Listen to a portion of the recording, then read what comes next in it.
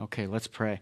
Lord, thank you so much for the opportunity you give us even now to gather together, to look into the things of the ancient past as they connect with the people that you set aside for a specific purpose.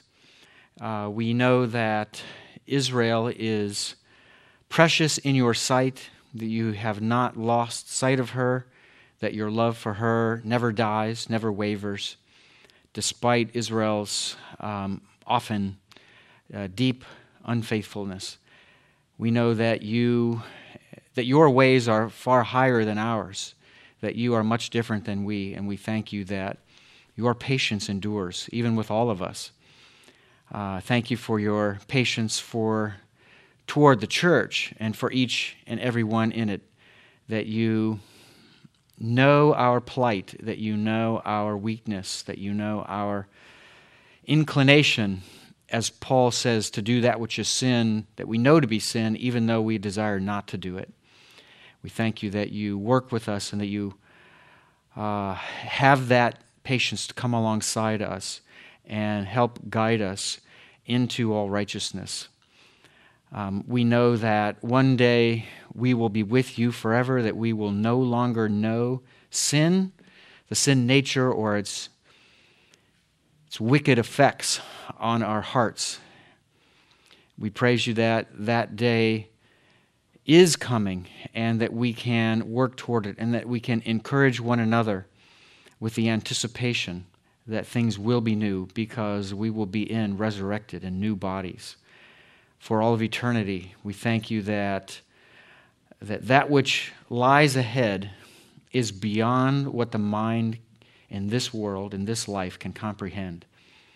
It's so qualitatively different that even the gospel writers, even the writers of the New Testament letters, were unable to fully comprehend that which would await each one of them and awaits us now. Father, guide us now as we take a look back into the days of Joseph and his relatives to understand the connection between the ancient historical world that we learn through Egyptology and the world of the history that's recorded in the Bible. We know that you brought about all of this to bring glory to your name, to bring a great deliverance to the Israelite people, the family of Jacob, and to accomplish even more throughout the years and millennia that would come afterward. So answer these prayers, we ask, and go above and beyond for the glory of Jesus, our Savior. Amen. So where are we today? Today we want to pick up essentially where we left off before. And last week, as we entered into this evidence for Israelites in Egypt after the arrival of Jacob, of course, and before the departure at the time of the Exodus, we were looking specifically, chronologically, at some of the beginning points. And really, I didn't have the opportunity to prove to you some of the things that I was suggesting to be true. So tonight, I will be doing that very thing, proving to you, or attempting to prove to you, that these connections can be made and that we can identify in the historical record several biblical figures that never before in history have we been able to identify. One being Joseph, one being Jacob, and we looked at the two of them at least on one inscription, the Esbet Rushdie Stela. And Ephraim and Manasseh, the two oldest sons of Joseph, the ones that received the birthright blessing from Jacob. And specifically, Ephraim, of course, received the greater blessing, the true birthright, that usually is reserved for the firstborn. So we have them so we have Joseph and Jacob and Ephraim and Manasseh. Those four characters can be identified in the historical record. So that's what I'll be trying to prove to you tonight. So it's in addition to what we talked about last time, and we're looking at a number of lines of other evidence as well. So This is our goal at the beginning here, to identify Ephraim and Manasseh in the ancient historical record. All right, so let's set it up with kind of a quick rundown of the chronology and the important connections. So all of these dates that I have for these events, they were arrived at through much toil, I guess you could say, and I won't necessarily be attempting to prove all of the dates. Again, if we had more time, I would go through that. I'd spend a good solid hour on proving to you the chronological connections. But of course, 1876 is the date that we can arrive back at because of what we know from 1 Kings 6:1, which will date the Exodus at 479 plus years before the beginning of the work on the first temple under Solomon. And then Exodus 12:40 and 41 tell us that 430 years before that date, which is 1446 for the Exodus, 430 years before that, that's when Jacob entered into the land of Egypt. So that takes us to 1876. Actually, just this very week between the time we last met and today, an article that I wrote was published by what's called NEASB, the Near Eastern Archaeological Society Bulletin. The article is on the topic of proving the exact length of the Israelite sojourn in Egypt. And there's two divergent views on this. Some, such as I, would say that it's 430 years, and others say that it's 215 years for the time that they lived in Egypt. And of course, that changes an enormous amount because, you're now, that's a variance of 215 years. And you can't just throw caution to the wind and, take both options, put them behind your hand, and have somebody pick a hand for you, and whichever one they pick, that's the one you're going to hold to that view. It's very complex, and it's very important, because if you don't get the chronology right, you don't get the synchronisms right. In other words, lining up the events of the Israelites' history with the events of Egyptian history. If it's 215 years off, either way, whichever view's right, it's chaos. It's destructive. And you're going to start assuming things. You're going to start making connections that were never meant to be made. So I attempt to prove conclusively, and there are a lot of issues in the Bible that I'm not 100% on. Maybe some of them I'm 90, 95%, 80, 70, sometimes 51%. I'm just, it's almost like a pick'em. So this is an issue that I'm 100% sure of, and that's why with confidence I wrote and published this article. So if you're interested in reading that, you're welcome to download it. It's free to download. You can either get it from the Near Eastern Archaeological Society Bulletin, somehow from that issue, or you can pull it off of my webpage on academia.edu. So if you Google my name, Douglas Petrovich, and then space academia.edu, it will take you right to my webpage. Now, probably to download it, you would need to sign up and to be a part of academia.edu, which you can do for free. There's no cost.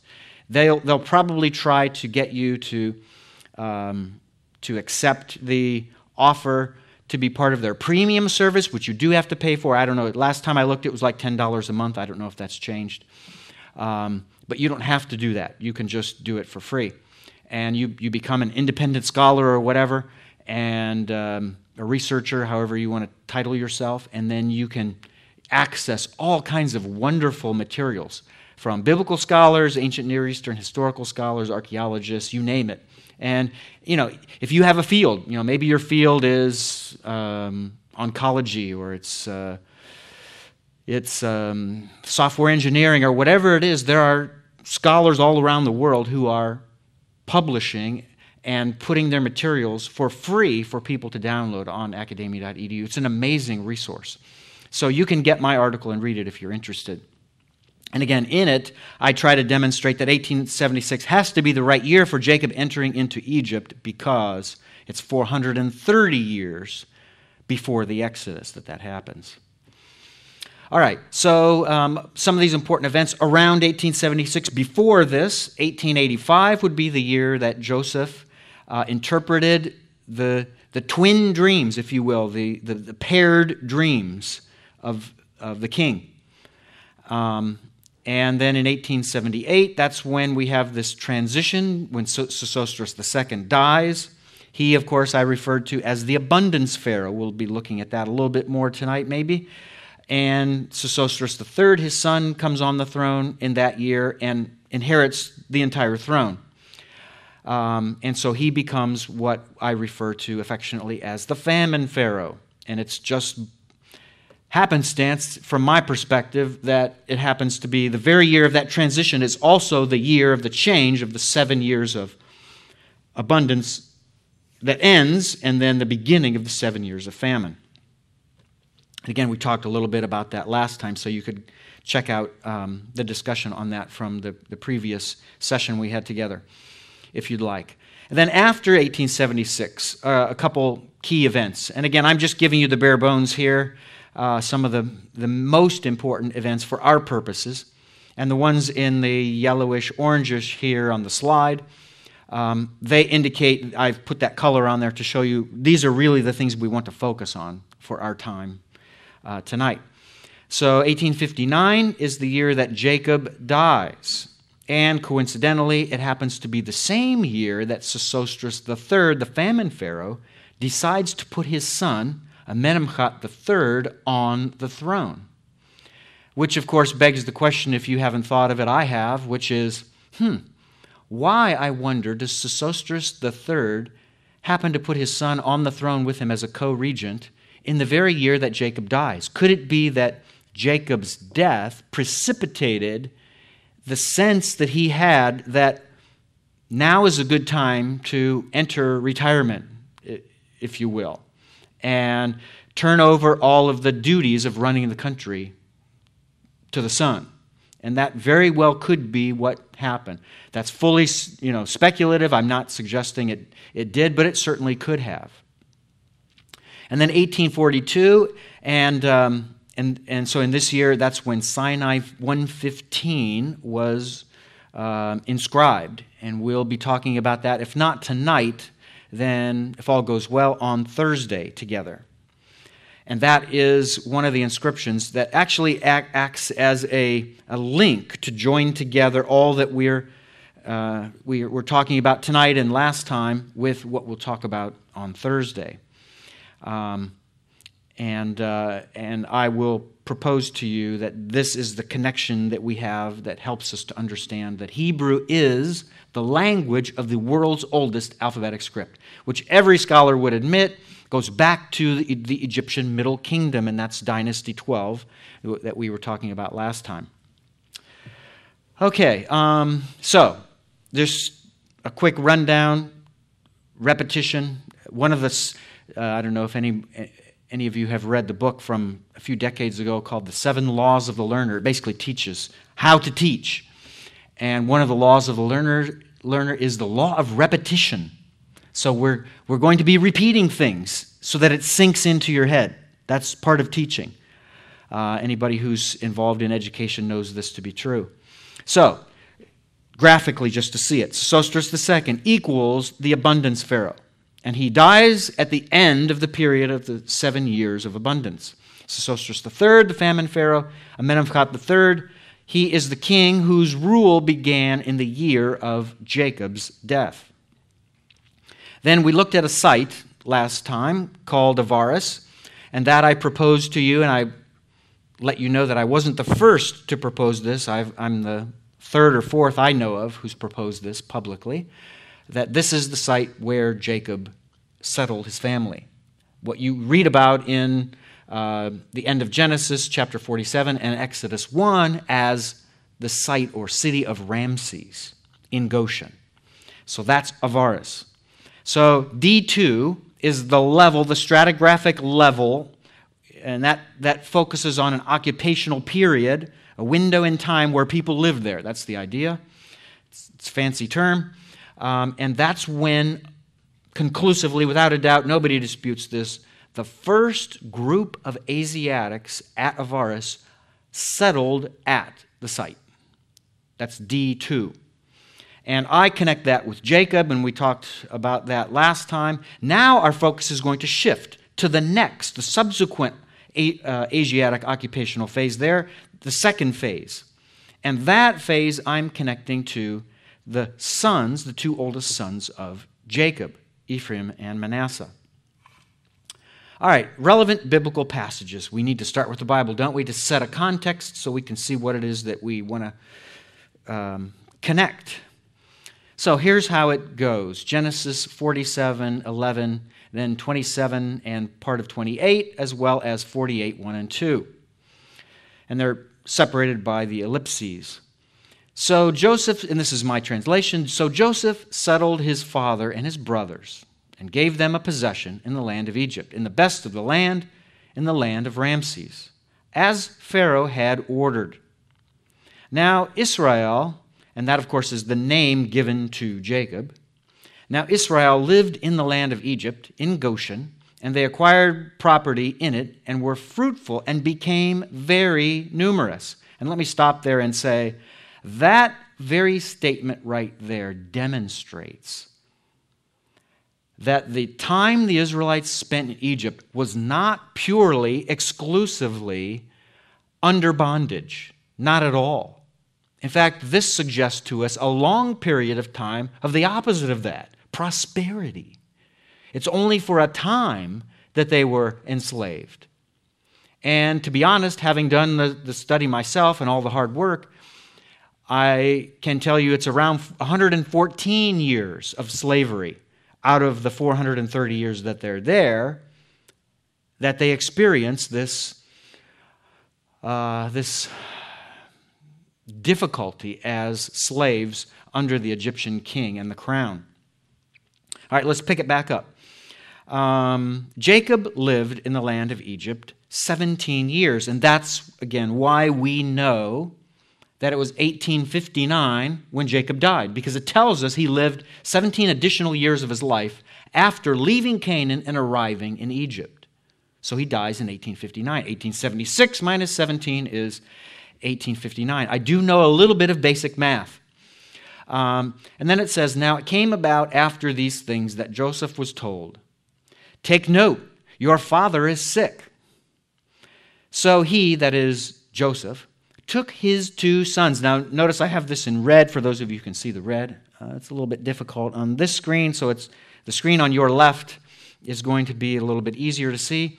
But this is the key part of it. So he, Joseph, took his two sons, Manasseh and Ephraim, with him on the trip to visit his father who was moving toward dying. When it was told to Jacob, look, your son Joseph has come to you, Israel, that is Jacob, collected his strength, and he sat up in the bed. All right, then we have another passage to look at here, verses 3 through 6 of Genesis 48. And once again, this is my translation. Then Jacob said to Joseph, God Almighty appeared to me at Luz in the land of Canaan, and he blessed me. And he said to me, you see, I will make you fruitful and numerous, and I will make you a company of peoples, and will give this land to your descendants after you for an everlasting possession. Now, and here it is, the important part, now your two sons, we saw before who they were, who were born to you in the land of Egypt before I came to you in Egypt, are mine. That's the statement right there. Jacob is saying, Ephraim and Manasseh are mine. Folks, this is theft going on. But it's purposeful theft. It's really important why he's doing this. Ephraim and Manasseh will be mine as Reuben and Simeon are. So they're on the same level as all of Jacob's other sons. But Joseph, your offspring that have been born after them will be yours. So Jacob's not taking all of his children away from him, only two. They will be called by the names of their brothers in their inheritance. And that's referring to Ephraim and Manasseh, that final statement. It's not about Joseph's other children. It's about Ephraim and Manasseh. Those two will be called by the names of their brothers in their inheritance. Their brothers become their uncles. Or I should say, their uncles become their brothers. That's who he's talking about. So they will be on the same par with all of the other sons that Jacob had in the inheritance in the land.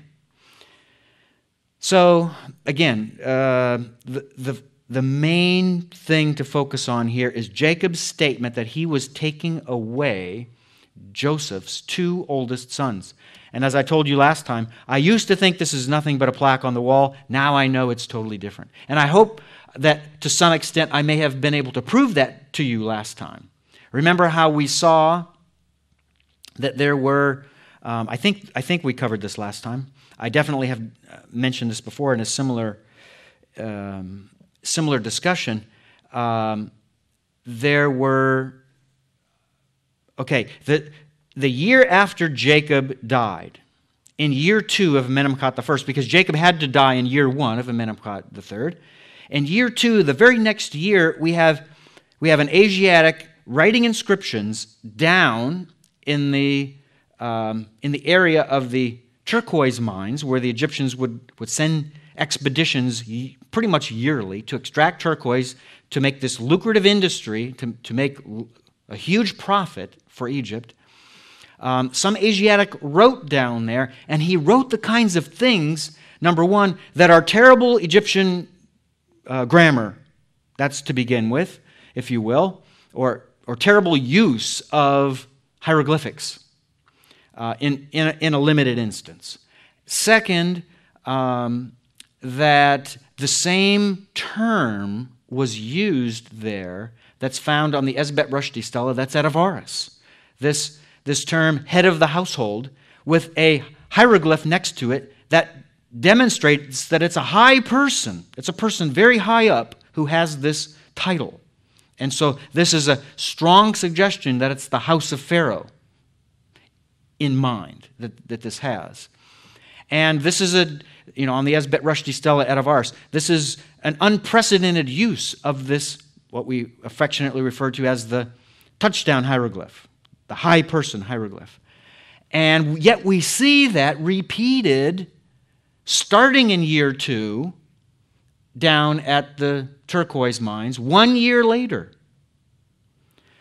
And that same person who writes those things at Maghara we're going to find him writing things at the sister site, the other turquoise mine that's close by to Maghara, called Serebit el-Khadim. And so that will be our focus tonight. But again, the point is that Jacob is stealing away Ephraim and Manasseh. And because he stole them away, that's why Manasseh, I'll be trying to prove to you, Manasseh is the person who did the writing of those inscriptions. The inscribing on those stones, that was Manasseh, Joseph's oldest son. That's what I'll be attempting to prove to you tonight. All right. So remember, we looked at a little bit of the architecture that was there at the site of Avaris last time. So we're going to look briefly here at the house that was occupied by, and again, I'm suggesting to you, Ephraim and Manasseh in the second occupational phase at Avaris after 1859. That's stratum D1.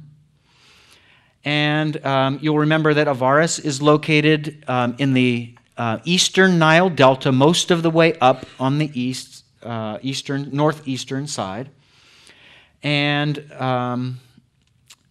last time, of course, I tried to prove to you that site can be connected to biblical Ramses, which a later Israelite scribe, probably in the period of the Judges, maybe in the early monarchy, one or two of those periods, a scribe who knew about where that site was, but who knew that the site name that Moses would have used is a site name no longer used of that site. So he updates it to a modern version of that site, which is Ramses. And that's, again, what I tried to demonstrate to you last time. So this time I want to look more closely at, for a moment, the area where the excavations were done, where the Asiatics were living, and they found this enormous mansion, if you will, this estate that's just room after room after room after room. It's so elaborate, it's so well constructed, it's so massive that when the excavators were working on it, it took them, the good part of 40 years to excavate what they did excavate, and they didn't excavate at all. They concluded that it was a palace. So we're going to be putting that conclusion on trial tonight. So the area to look at in this, if you look at the slide here, it's on the left side, the far left side, just below center, and so it's an area in black squares there. This is a big set of black squares, and there's a red asterisk next to it, and that's signifying that this is an area, where the archaeological team was digging and where they were working on excavating this massive mansion. So this slide shows you a lot of the rooms of the mansion as they were excavated and superimposed. Superimposing complete walls where usually there's just fragments of walls here and there. So they're fully drawing in for you what it would have looked like. And as you can see, it's just as I told you. It's room after room after room. So it's all throughout the upper right quadrant in this drawing. What you see in the center and the lower left and lower center part of this plate is mainly a cemetery. It's the place where they had to bury the people, and of course they buried them close by. So that's going to end up being a huge boon for us, being that the excavators excavated or found and dug up the remnants of these graves that were there. Graves of different size, which signifies people of different levels, different stature, different levels of prosperity. That's how it worked in the ancient world. Like it or not, it's like it is today. You go to any typical seminary, that's an interesting statement, any cemetery today, and you look around and there are these, if you will, if you don't mind the term, cheap little shallow graves, maybe with a nameplate at the most. There are places, there are cemeteries with unmarked graves. And then it goes all the way up to these huge mausoleums, right? Elaborate, well-built stone chambers where a person is laid to rest. So it all depends on your bank account as to how elaborate your grave is nowadays. And of course, you could talk to me about, what's our term for the burning of the bodies? Cremation. You could talk to me about a shift to cremation. Okay, I don't want to go there. But that's the way it was in the the way it is today is the way it was in the ancient world. You have the separate levels. So we're going to be looking at a burial that's really important, that's connected to an important historical figure. And he has a very large grave and incredible grave goods. And that's an archaeological term. It basically means that which was buried with the person. And usually it's part of, or in some cases, most of, or all of the possessions of that person that are buried next to the person. They're not always, given away to the sons or the grandsons or granddaughters or whatever, to the family members. Oftentimes, part or all of the possessions of that person are buried with that person. So that's typical. And of course, the Egyptian mentality is you get these possessions to have with you, to take with you into the afterlife, so that when you revive, they're right there for your use. And, it's debatable whether the Israelites living there in Egypt at this time adopted that mentality or not. That's very debatable. And for me, it's probably a 50-50 proposition. It easily could be either way, but don't discount either option. All right, So I refer to this massive complex of rooms, mansion, villa, whatever you want to call it.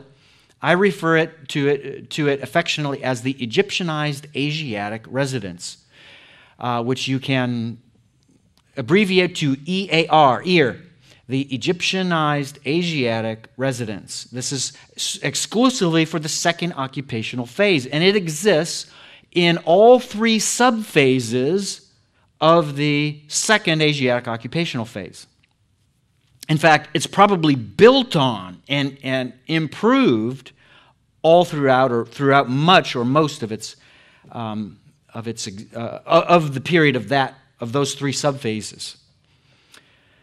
All right, and so the center of the activity is essentially in the area that's so it's in the upper right, and there are two rooms that are there that have been termed by a fellow archaeologist friend of mine, actually my archaeology mentor, Bryant Wood, as twin master bedrooms, and I think he's probably right. They're essentially symmetrical with one another. Again, looking in the upper right, and that's probably where the two main inhabitants of this, again, mansion, villa, whatever, where they lived.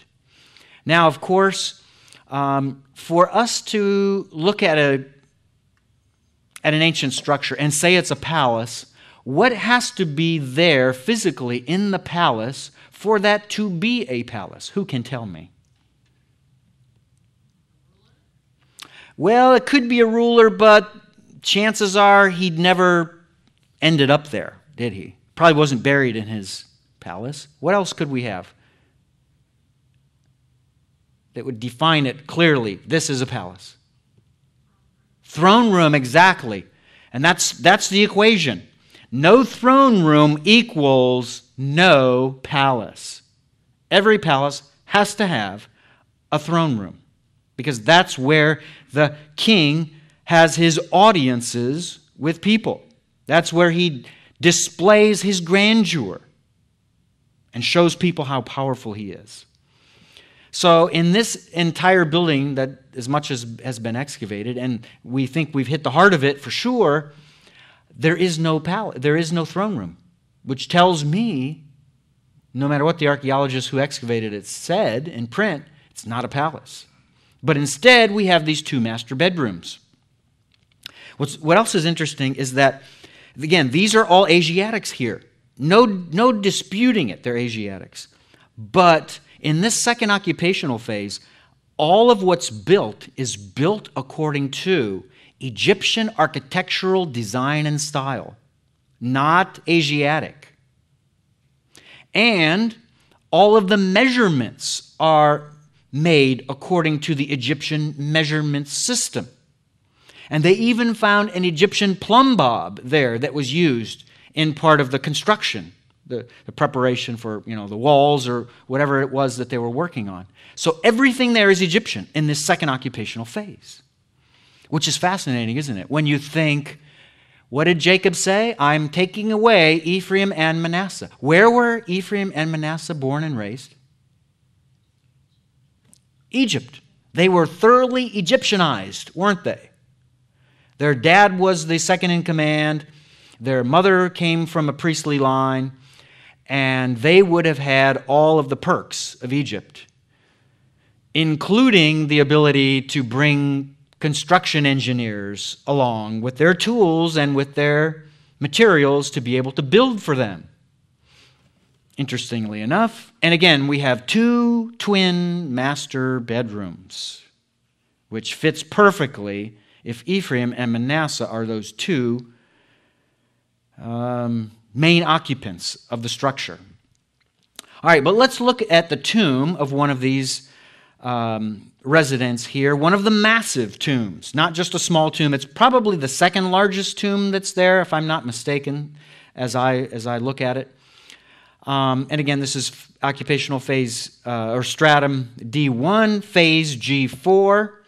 And this is the tomb of a man named D. Sobek M. Khat. So just to the left and down a hair from the center of this image, in red, I've put in red here where the building is, where the tomb is, and that's the tomb that we're going to look at. There's tombs around it. There are tombs in our view below it and to the lower right and so forth. But this is the one tomb we're going to look at. And here it is, kind of blown up close, if you will. This is grave 3. Actually, do I list the tomb here? No, I don't list it here, but this is grave 3. This is a man that I'm equating with Ephraim. I'll take you to the end of the book and read the end for you before I take you back to the earlier part and walk you through it.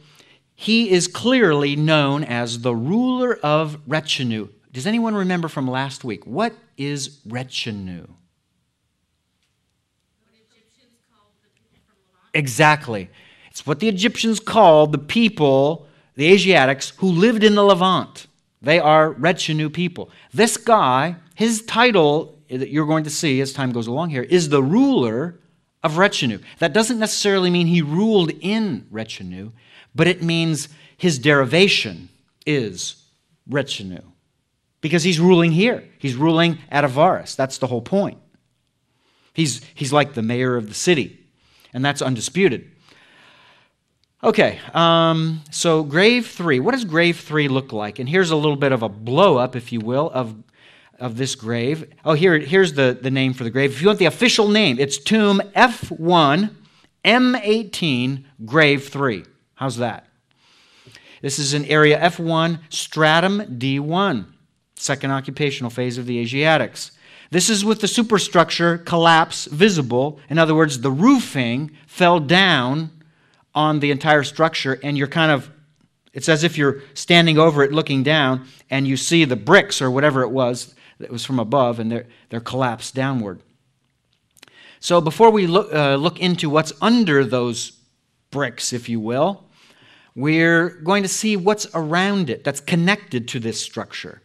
Well, not only were people buried here, but animals were buried here. In fact, in the upper right, you can see that there's a donkey burial. In the lower right, you can see there's a goat burial and another donkey burial.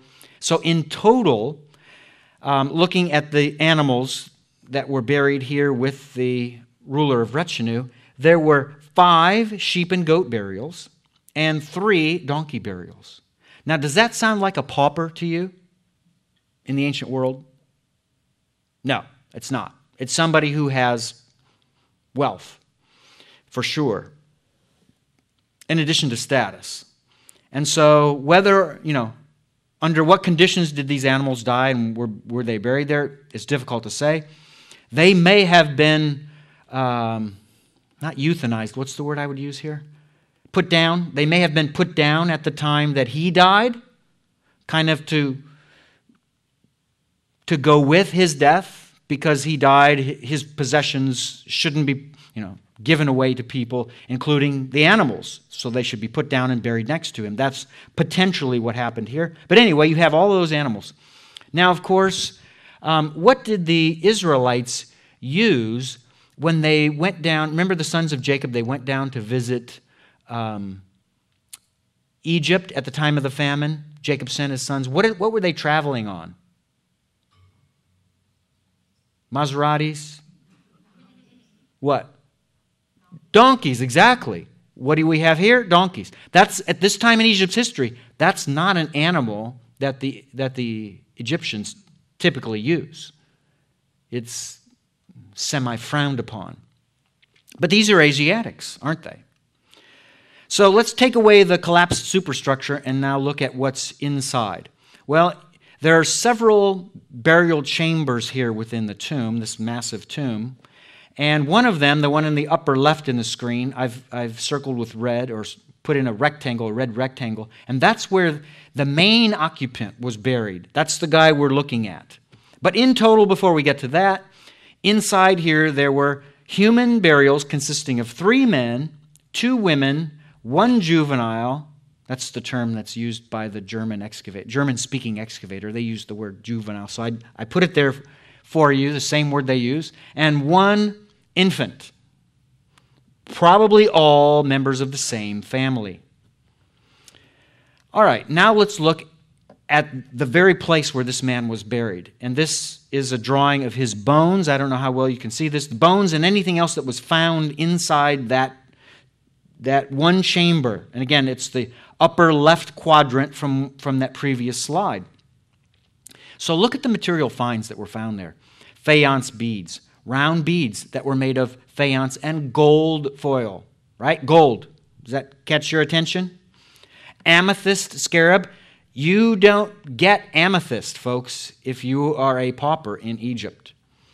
And a golden ring, a golden bracelet with an amethyst, a silver bracelet, an alabaster jar with a lid, socketed javelin that includes silver or bronze, a dressed dagger with a tang of bronze alloy and gold, a bronze narrow-bladed axe with a square cross-section.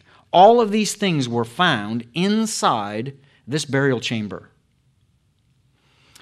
And what we're going to focus on among all of these grave goods, and again, I'll stress it again, the important thing to catch here, if you miss everything else, notice where this man's status was. His grave goods were not just a bunch of,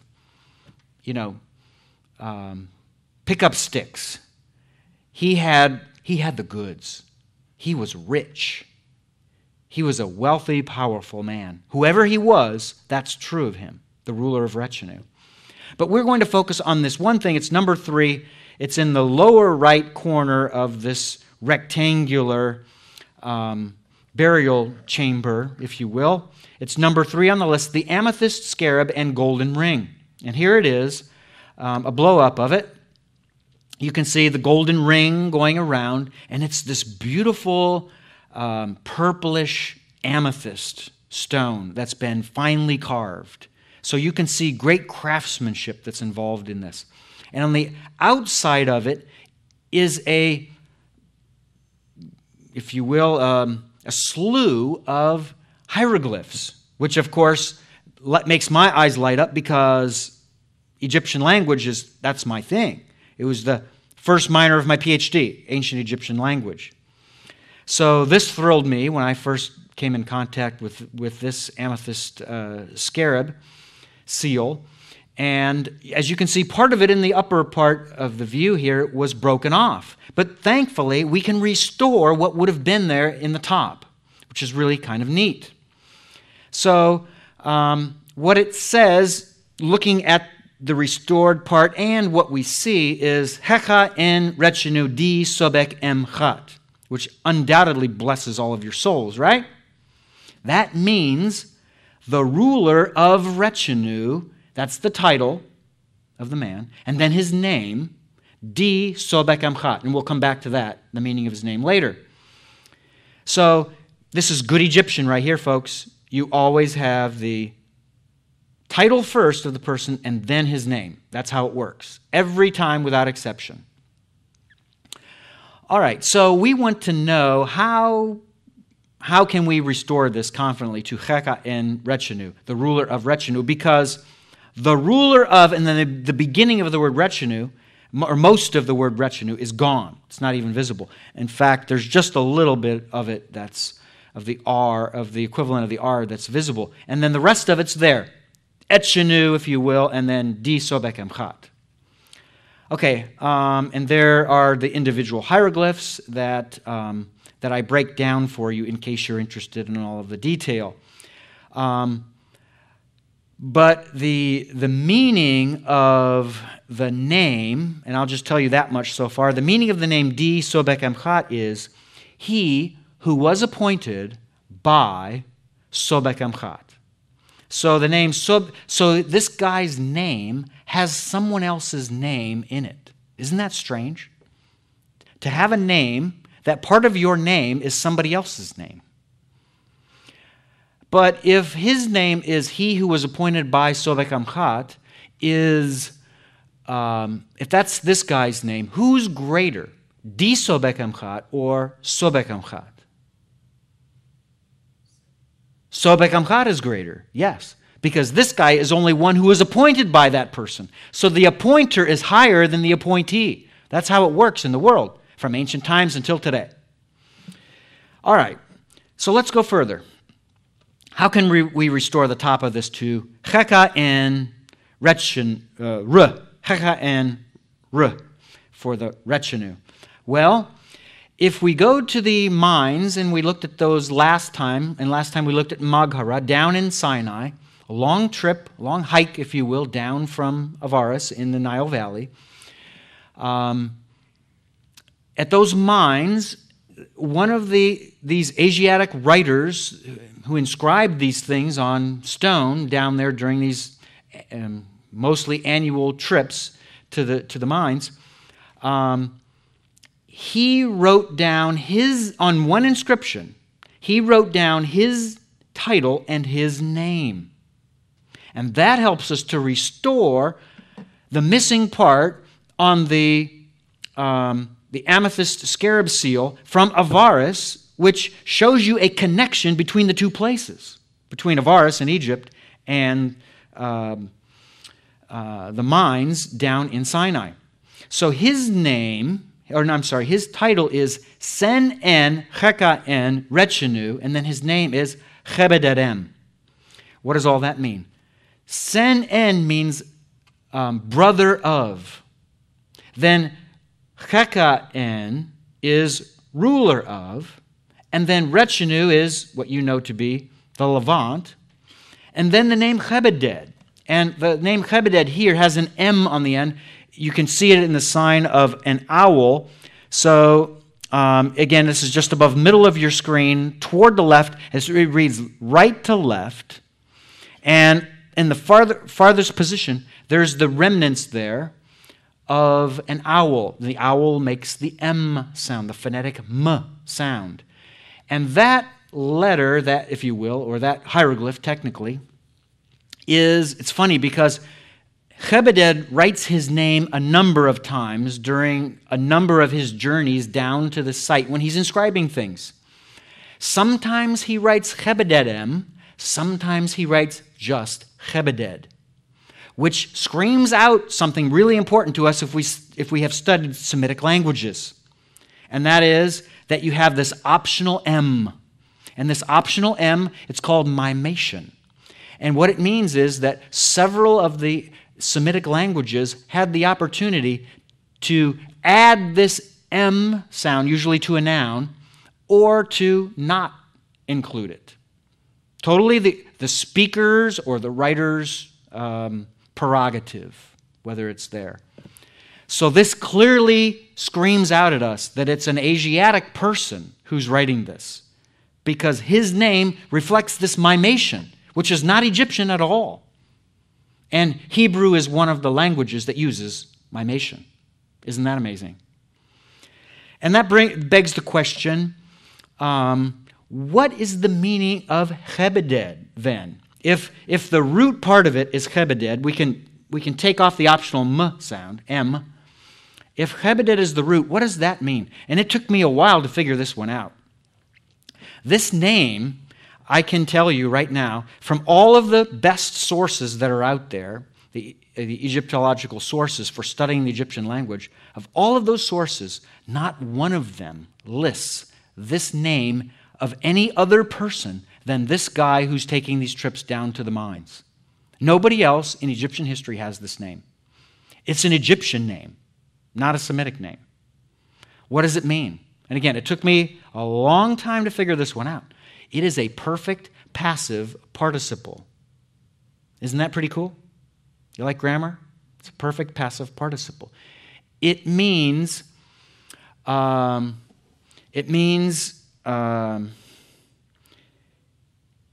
my term? He who was, no. Okay, all of a sudden the English word is escaping me. Chebeded.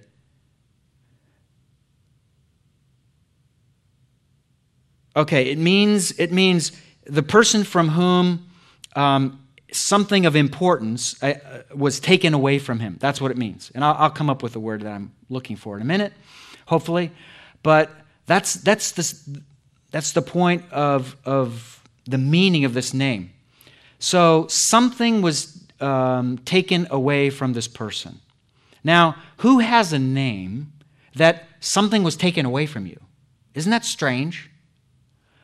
And yet he has this kind of name. So what's the significance? Well, go back to the story of when Joseph goes down to visit Jacob, who's dying, right? And when Jacob is about to die, just before Jacob is about to die, it's time for the children of Joseph who've gone with him to receive their level of blessing. And of course, one of them is going to get the birthright, the main blessing. And Joseph expects that his father's right hand would be put on the older, which is Manasseh, and his left hand on the younger of the two, and that's how you give the blessing and the birthright to the oldest. So instead, when Joseph brings the two sons in front of his father, what the wily old fox Jacob does is he does this deal, and he puts the right hand on the head of the younger and the left hand on the older, and he starts giving the blessings. And Joseph says, "Dad, let's hit the brakes. Your old age has overcome you. This is the older one and this is the younger. Give the right blessing to the right son of mine, please." And Jacob, of course, he's expecting this. He's planned this all ahead, probably. He says, "Yes, my son, the older will be great, but his brother will be greater." Yes. Therefore, he receives the greater blessing, the birthright. So one of the words I could have used is favor. That's it. He who has been disfavored. That's the meaning. He who has been disfavored. Favor was taken away from him. That's the meaning of Chebeded. That fits Manasseh to a T, doesn't it? And in the ancient world, of course, you didn't have to receive just one name. You could receive multiple names. But one of the names, but what's true of every name that you would receive in life, however many names you received, they were things that distinguished you as a person. So this person, whoever Chebeded is, he's a guy who, among all the things that you could say about him, what really distinguishes him, makes him different than anybody else, is that favor was taken away from him in a major way. That would be true of Manasseh. So I suggest to you that this is Manasseh. Now, I hope you're a good critic who says, that's all well and good. Maybe you're right. It makes sense. Okay, I can see how that fits. But you still haven't proven it to me yet. And I would say to you, nope, I haven't. And I'm not done. So let's get on our horses and go a little further. Serbit Echadim, this is that sister site to Maghara. So in Sinai, it's in the lower left part of Sinai, Serbit Echadim. This is the site of these turquoise mines that the Egyptians exploited. And in addition to the featuring of donkeys, the common thread between the two sites of Avaris and Serbit Echadim is this ruler of retinue designation, because in Avaris we have the ruler of retinue, and in these mining expeditions down to Sinai, we have the brother of the ruler of retinue. Now, between the two of them, which one is higher and which one is lower in stature? Who's higher? Yeah, the one who's up, the ruler.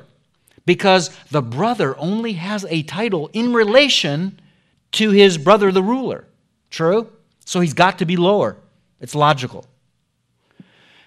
And of course, the ruler who's up at Avaris, I'll come to that in a minute when I work more at proving this to you. So this is a drawing it's a reconstruction of this site of Serbit Echadim, where these expeditions took place. And you can see that they went down there and they didn't only extract turquoise, but they were very busy. So they had a huge team. There were miners and there were other people who served other purposes on the team. Some of them would have been in charge of drawing water. There was a baker on the team. We know that from an inscription that I translated that's in my book. That, by the way, I'll be bringing however many copies I have of my book that identifies Egypt, Hebrew as the language of the oldest alphabetical script. However many copies I have, I'll bring them on Thursday, and I'll sell them at cost. What it costs me to buy it with my discount and have it shipped from Jerusalem to here, I'll sell them at that cost, which is $50 even, if anyone is interested. And I don't know how many I have left. It's probably somewhere around half a dozen. So on one of the inscriptions that's it's in walking distance of here, it's where they drew water from for the expedition.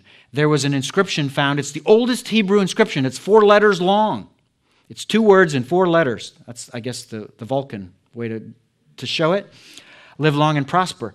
But this was a baker. He claimed himself to be a baker. And sure enough, on part of one of the functions of someone on the expedition would have been to bake the bread needed for the people to survive every day so they could go in the mines and do the work. And you had other jobs. And well, some people were working construction. There were engineers and there were builders here. And so they were building buildings and edifices that were part of this worship cult. There's a huge worship cult there to the goddess Hathor. She is designated in form, if you want to know about the iconography, she's designated as the cow goddess, if you will. So when you see her represented in zoomorphological means, it's as a cow. And that, of course, makes sense because the Israelites at the time of the Exodus were coming down here as slaves to the same site and writing inscriptions and complaining about the harsh conditions and the horrors that they were suffering. And this is all in the translation of the inscriptions that are in my book. They complained about all of this. And then, of course, when they leave and exit Egypt, what is the first thing that they construct when Moses is up talking to God? Yeah, a calf, the child of a cow. And so it connects perfectly with the worship that was going on here. And of course, if I didn't mention this last Thursday, Jeremiah tells us that from God speaking that going all the way back to the days of the Israelites in Egypt, they were worshiping false gods. All the way back then. And this is verification of it.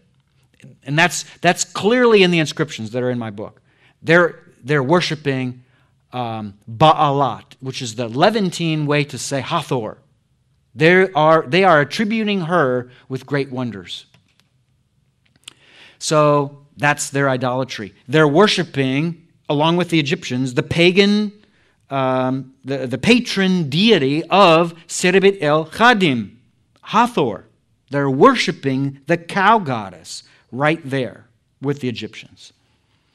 All right, and this is just a quick kind of modern snapshot of the site so that you can see what it's like there. Folks, this isn't the Taj Mahal. This is the nasty part of the desert where there's sun, sand, and heat. That's all you get. And of course, oddly enough, there's turquoise there, so that's what brings the people down to this area. Here's one of the mines as mined in the time period of the new kingdom. That's the lifetime of Moses. And remember, I told you the Israelites were going down there as slaves at the time and mining. This would have been one of the mines that those Israelites worked in Moses' day, undoubtedly.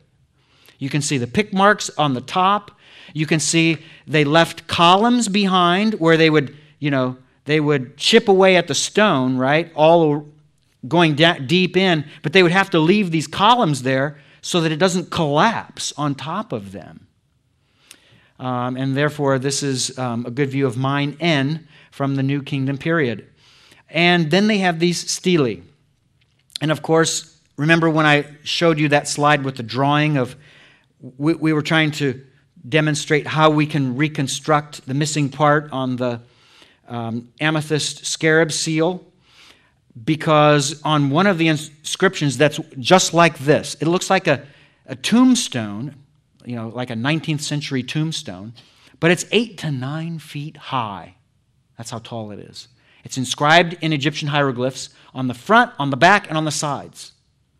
And at the bottom of the ones that this Chebeded guy, this Asiatic, that I'm connecting to Manasseh, on at the base of these, he was drawing pictures and writing captions. He's like, an ancient animator, if you will. He loves to draw and give a little, you know how you have on these comics, right? You have a person talking and you have this circle and it's what that person's saying. It's similar to that. That's what he does. And it's always at the base of the stela. So Sinai 115, the black arrow is pointing to it. At the base of it, that's the one where we have something very important written, and we'll either get to that today or next time. Well, at the base of a different one, that was Sinai 115. This is Sinai 112.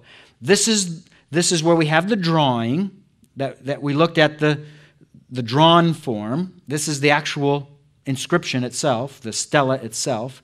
And this is where it says, Chebeded, brother of the ruler of Retzinu.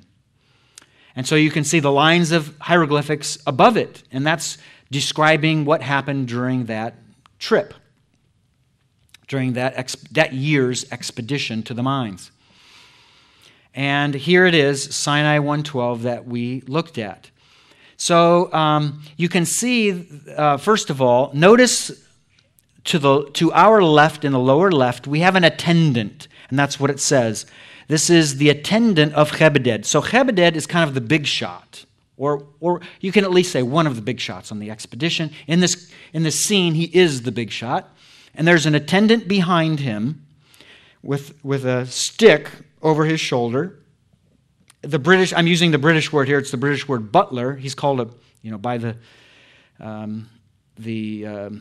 British scholar from the 20th century who translates this. He calls him a butler. And in the other description, it's his attendant, and then it gives his name, and it's an Egyptian name, Chekbi.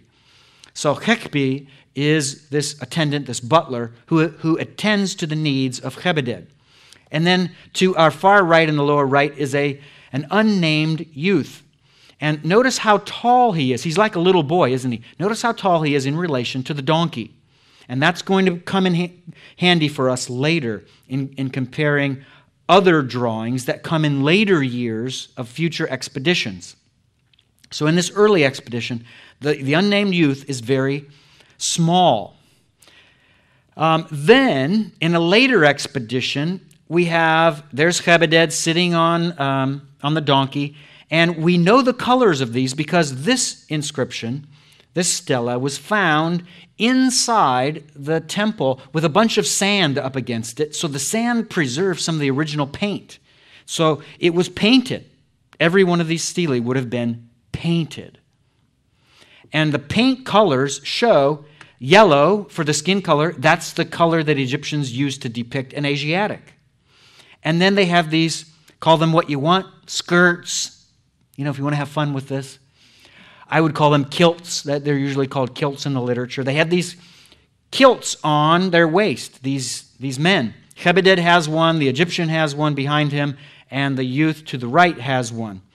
And they're banded, if you will. They're white and red.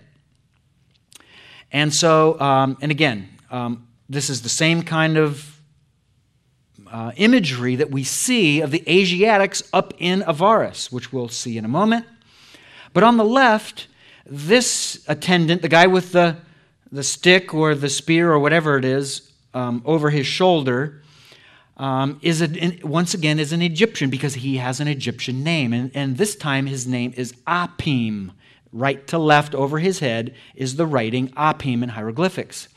Apim, once again, an Egyptian name, but a different one than the previous attendant from a different year. That was Chekbi. So the attendants change over time, year to year or whatever. That's clear, the Egyptian attendants. But notice the youth getting taller on the right. You notice how much bigger he is in this one than the last one? This time, though, he is named. His name is not an Egyptian name. His name, if you can read hieroglyphics, is very clear to you, or it should be clear, except for the fact that one or two of these hieroglyphics is kind of poorly drawn on here, is Shechem in Egyptian. It's written in Egyptian, but it's a Semitic name. Shechem, that's his name. Shechem. Who could be named Shechem?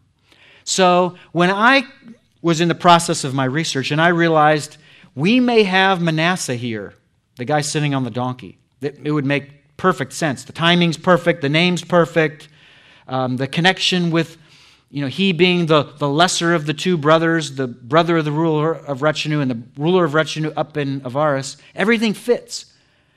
So now, who is the Semitic youth that's leading the donkey in front of this dignitary on the trip, Chebeded? His name is Shechem. Where do we find Shechem? And again, I thought maybe this is Manasseh. So you know what I did? I found the one place, and there's only one place in the Bible, where Manasseh's sons are named. It's in the book of Joshua. You go to the book of Joshua, you look at the names of the sons of Manasseh. Guess what you find there? One of the sons of the name of one of the sons of Manasseh is Shechem. Isn't that amazing?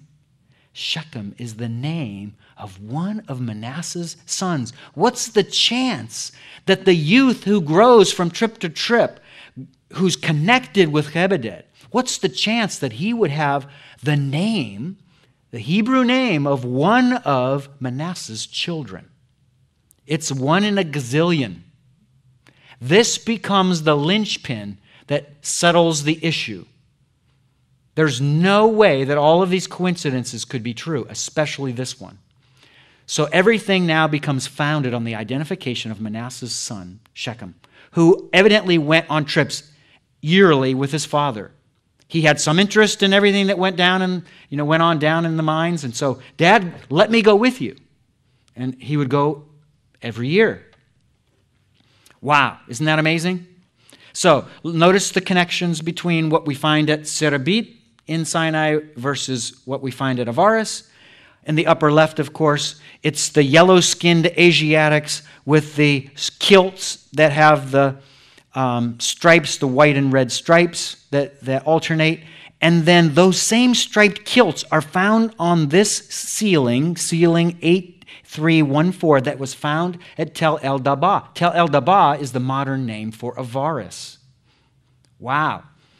So not only did they find people, young people apparently, with kilts on, but they found that there was a person in the foreground, looking at the drawing in the bottom center of the slide. You can see that there's a man there who's carrying around his waist, or at his waist, a shepherd's crook. And of course, to carry a shepherd's crook means that you're a shepherd. What were the Israelites? Shepherds. It all fits. So there it is, Joshua 17:2. Shechem equals the Bible's Shechem, the son of Manasseh. And there's the passage itself, so you can see all the names in Joshua 17:2 of the sons of Manasseh. And there, in the middle of the quote from that verse, is the statement, "And for the sons of Shechem." So we have Joseph, the grandfather, Manasseh, the father, and then Shechem, the grandson of Joseph. All right, the narrow-bladed axe, for time's sake, I'm going to skip all of this and not talk to you about it. I'm going to come to this slide with the little time we have left. Who is Sobek Em Chat? Because we already talked about the Sobek Em Chat. He's the mayor of the city of Avaris. He was appointed by this Sobek Em Chat. Who is Sobek Em Chat? And I suggested to you from last time that Joseph had several Egyptian names. One of them was Sa-Sobek. One of them was Hor-Em-Chat Jr. Well, if you take the two names and you conflate them into one, which very potentially could have happened later in life for Joseph in Egypt, if some people were calling him one and some were calling him another, let's just conflate the two into one. So Sa-Sobek and Hor-Em-Chat becomes Sobek Em Chat, which means the God of the life-giving waters of the Nile River is at the forefront for this man. Meaning, in everything he does, he puts that God first. And I submit to you that's what Joseph did. He was the one who provided for Egypt, humanly speaking, through the life-giving waters of the Nile, redirecting the Nile's waters into the Fayum and creating this breadbasket. And so his name reflects what he did of significance. Well, can I prove to you that Sobek, and this is the last thing we'll do, can I prove that Sobek Emchat is, I won't do that today. I'll do that on Thursday because of time. I will prove to you on Thursday who Sobek Emchat is, and certainly I'll be proving that he's, attempting to prove that he is Joseph. But then we'll also look at these, a little bit about these inscriptions that are in my book that are of great historical value. So the one thing to tie this up with a bow that I didn't really emphasize is, okay, we've got Manasseh identified. We have Manasseh's son Shechem identified. Last time we had Joseph identified. Di Sobek Emchat, he who was appointed by Sobek Emchat. So if we can, at least for today, accept for the sake of argument that Joseph is Sobek Emchat, Di Sobek Emchat is the brother of Manasseh, who went down as the brother of the ruler of Rechenu to be part of this mining expedition. So he was one of the central figures in those expeditions, and his brother would be Ephraim. So Di Sobek Emchat would be Ephraim. And that makes sense, wouldn't it? I mean, if you got the birthright, if you were going to be the greater of the two brothers, then when it was time to decide which one of you is going to stay at the homestead in, mild climate Nile Delta, and which one of you was going to go on a long trip every year down into the desert to extract turquoise. And, if you're the ruler of Rechenu, if you're Ephraim, whom do you pick? Do you send yourself down there, or do you send your brother down there? Well, I can tell you, every time I would pick, I send my brother. So there's Manasseh. He's stretched out in his executive chair. He's got a cigar. He's got grapes. He's got air conditioning in his house there in that Egyptianized Asiatic residence, right, in the most beautiful of the rooms. And he calls his brother in. His brother comes through the door and he says, "Guess where you get to go this year?" "Yep, back down to the mines. You're in charge." So he sends his brother down there. And of course, Manasseh gets the dirtier job of the two. There's a show called Dirty Jobs. They could do an episode on the life of Manasseh down at the mines, at the turquoise mines. So that's who Ephraim is. He's the ruler of Rechenu. He's the mayor of the city of Avaris. We saw last time that in the lifetime of Joseph, that the guy named on the Esbet Rushdi stela, who's Sasobek, right, and he's Horemchat Jr., we saw that he was called the ruler of, or the controller of the city, right? So in the years just after the Israelites moved down into Egypt, Joseph is the mayor of Avaris at that time. But then as time goes along, his sons grow up. His father is going to die. His father takes away Ephraim and Manasseh and says they're going to live with their uncles here. And next time we'll talk about the significance of that. But I've lost my train of thought. What Joseph would have done with all of these events transpiring is turn over the effectual control of the city to someone else who's local. Whom better to select than his son, who's been appointed by his grandfather as the grandson to receive the birthright? Whom better? Ephraim. So at that point, Joseph would have deeded over the mayor's key, or whatever signifies the mayor, right? He would have deeded that responsibility over to Ephraim, as Ephraim was moved down there and had grown up. And therefore, he became the next controller of the city, the ruler of Rechenu, who was the mayor in the city of Avaris. Does that make sense? Okay, so next time we will wrap it up on this Thursday to come. Let's pray. Lord, we do thank you for the opportunity that we had tonight to look into some of these amazing historical events that connect ancient Egypt with the world of the Bible, the history of what took place in the lifetime of Joseph and his father and his sons and his grandson and other grandchildren. What an amazing journey that you've given us together in these times to see the beauty, the splendor, the awe of your hand at work. For thousands of years, all of this was hidden from the historical record, but now you've chosen to make it known to us today. It's for a purpose. It's for a lot of purposes.